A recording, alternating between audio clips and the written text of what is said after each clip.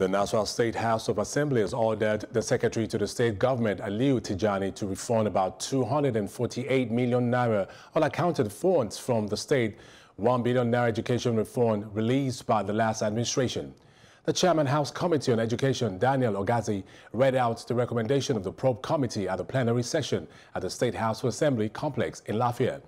He said the SSG should take responsibility for the missing funds, considering it disappeared under his watch as a commissioner for education in the state. The funds meant for monitoring and evaluation is for the purpose of project supervision to ensure quality and timely completion covering the entire period of the assignment. However, the former commissioner, Aliyu Tijani, took this money and failed to perform the functions, hence he should refund the money to the government coffers.